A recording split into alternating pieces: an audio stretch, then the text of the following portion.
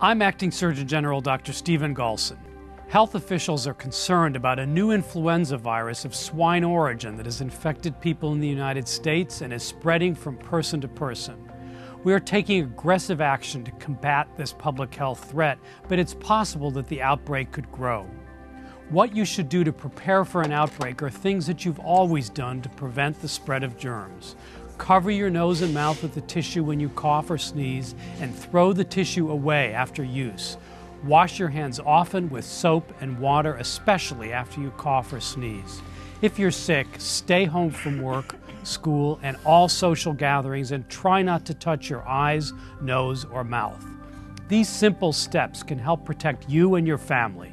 For more details, visit cdc.gov/swineflu or call 1-800-CDC-INFO.